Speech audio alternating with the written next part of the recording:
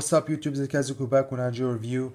Now today I'm gonna do about Ambush. Now I was supposed to get him with Scoop, but since forgot to pay through the club for the two figures, I got them through Big Bad Toy Store, but I had to return Scoop because there was kind of problem with my figure. The box was open and the figure was a bit damaged, so I had to return it. Sometimes it happens from Big Bad Toy Store and they said they're gonna send me a new one. Hopefully. Anyway, as you can look, this is Ambush. I really like the artwork. It's similar to his vintage design, like nothing have changed. I also like the figure. Now this is the figure. The original head sculpt was used from General Mayhem, the one we got from the Tiger Force set with the Iron Grenadier that came with Metalhead. This is back of the cover. You can read this file card. Yeah, I'll see the artwork. I'm gonna unbox this figure and we're gonna talk later.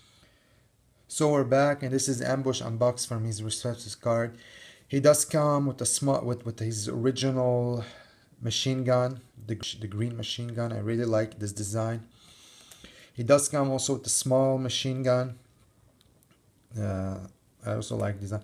He also does come with a net that originally came with the Shadow Tracker, then was given to the Crockmaster when in the second wave of the 50th anniversary that came with Blowtorch.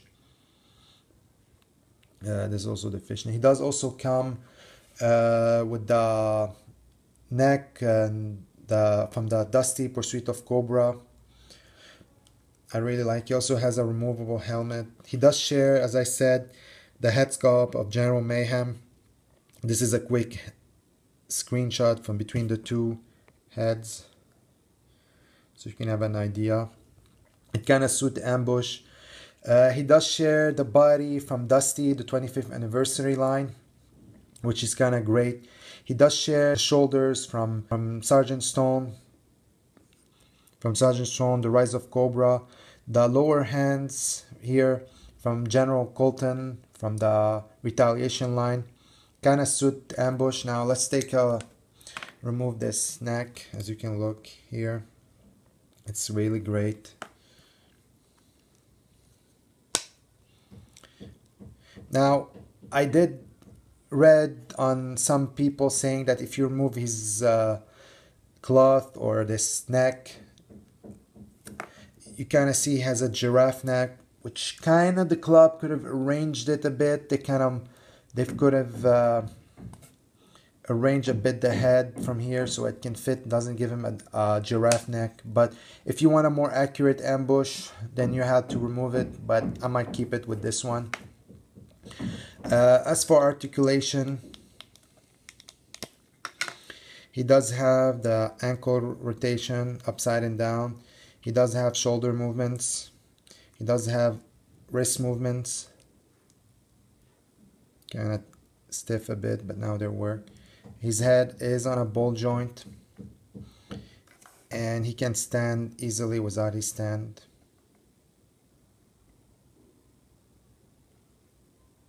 Yeah, as you can look. Overall, I really like Ambush. I have no complaint about it. Now, Ambush is one of the characters that had so many figures in the original line and later on different toys. Now he had another figure which I left you 3 pictures of his original toys. Now the first one was his original toy, the same color decal from this one. The second one was a Dino Hunter playset that came with low light, which the color was so creepy for me.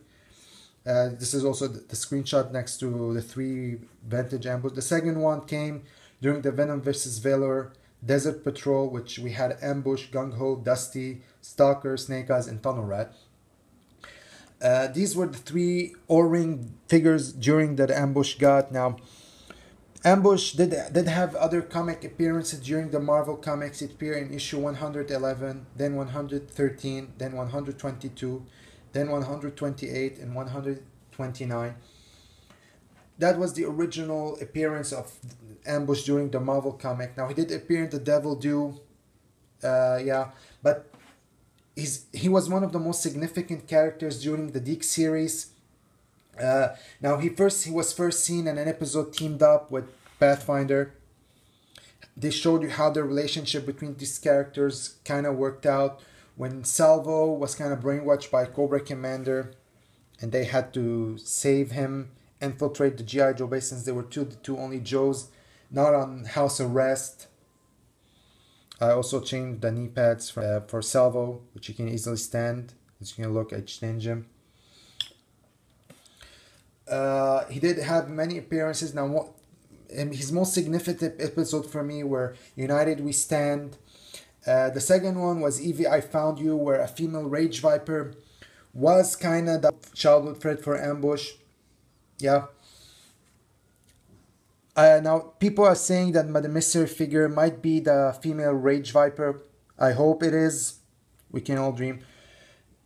And finally, one of the episodes that Ambush got was his major last episode. Was an Uppers and a Viperman with him, Pathfinder, and Topside. Now, I don't have a Topside figure, but they had to infiltrate Cobra, disguise as Cobra officers to know if General Hawk was a traitor. That also to give you an idea. Why not compare him next to the one who has shared the same body with, Recondo. As you can look how they share the same body.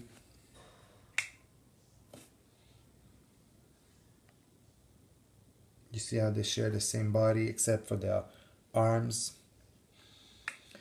Anyway, this is it, Kaizoku. Ambush, it's a great figure. I definitely recommend it. I have really liked it. Now, I do have a complaint about his head. As you can see how his head is like a giraffe neck.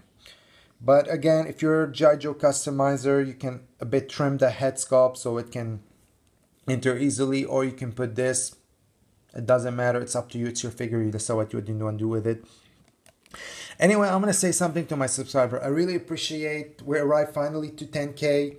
It means a lot. By the way, stay tuned on my channel. I'll be doing soon, maybe in the next review or the review after, I'll be doing a giveaway figure. It might be a Pathfinder figure. If you're lucky to win a free Pathfinder figure, that's for my G.I. Joe fans.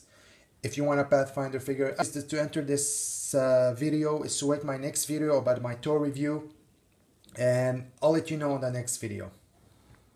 I forgot also to show you, this is a quick shot for the figures as all together. Now, only missing in my collection is actually Captain Gridiron. Now, I hope the club, when they're making Captain Gridiron, they use the retaliation trooper legs like the one from Pathfinder.